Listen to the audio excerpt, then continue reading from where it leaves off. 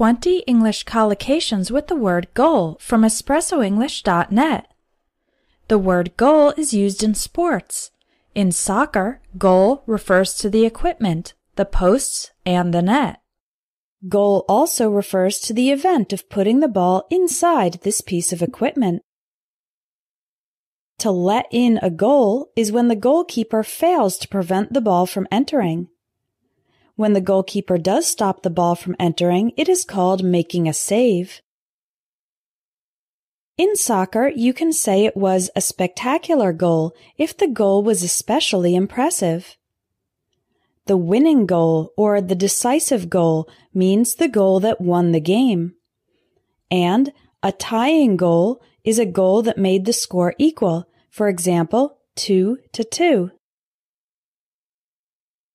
If a soccer player scores an own goal, that means the player accidentally put the ball into their team's own goal. So it's a point for the other team. If the referee disallows a goal, it means the referee cancels the goal because of some illegal play before the goal was scored. The word goal is also used outside of sports to mean an objective, something you are trying to do or trying to achieve. You can establish a goal or set a goal. This means you decide on an objective. Then, you pursue a goal or work towards a goal. These collocations describe the process of doing activities that will help you reach your objective.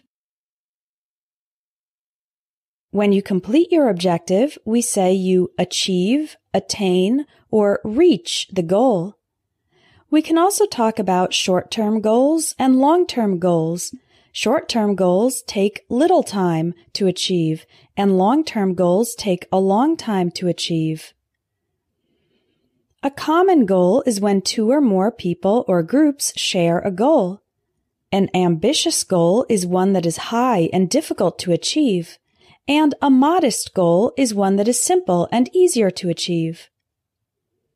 If a goal is attainable, achievable, or realistic, it means it's possible for that goal to be reached. But if you describe it as an unattainable or unachievable goal, you're saying it's impossible to reach that goal. You can also say the goal is unrealistic.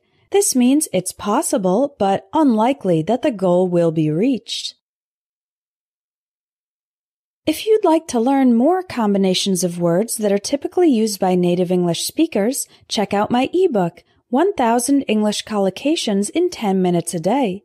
It has short, easy-to-understand lessons that will help you master these combinations of English words. Visit espressoenglish.net, click on eBooks, and look for the 1000 English Collocations ebook plus audio.